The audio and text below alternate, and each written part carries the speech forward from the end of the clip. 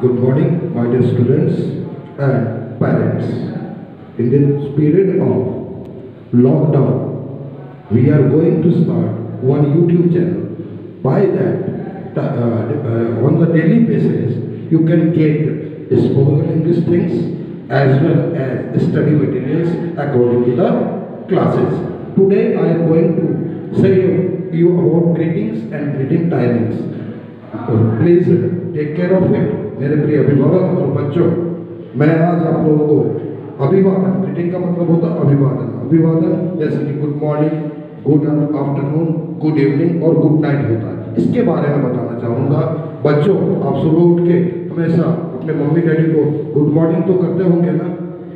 Good morning का समय होता है सुबह उठने के बाद, बिस्तर छोड़ने के बाद और दोपहर में खाना खाने से पहले तक गुड मॉर्निंग का टाइम होता है।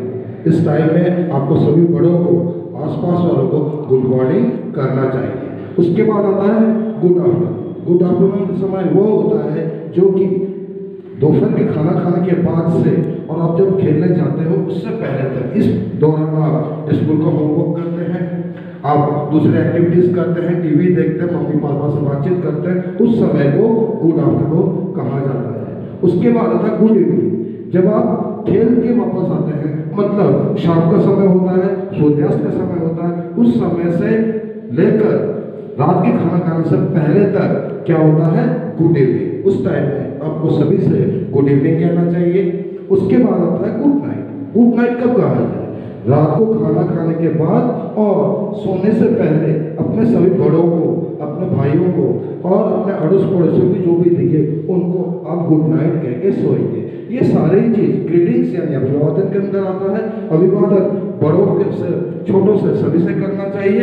ये एक अच्छे बच्चे की निशानी होती है। अतः बच्चों, गुड हैबिट्स बनाने के लिए सभी को आप गुड मॉर्निंग करें, गुड आफ्टरनून करें, गुड इवनिंग करें और गुड नाइट करें। समय के हिसाब से करेंगे तो आप अच्छे बच्चे कहलाएंगे। और जानते हो बच्चों, अच्छे बच्चों को सभी बहुत प्यार करते हैं। आपको सभी से प्यार पाना है तो सभी का अभिवादन करेंगे, समय पे पढ़ाई करेंगे, समय पे खेलने जाएंगे। अभी तो लॉकडाउन का समय है, इस समय आप घर में रह के ही पढ़ाई से यूट्यूब के जरिए हमसे जुड़े रहें। धन्यवाद।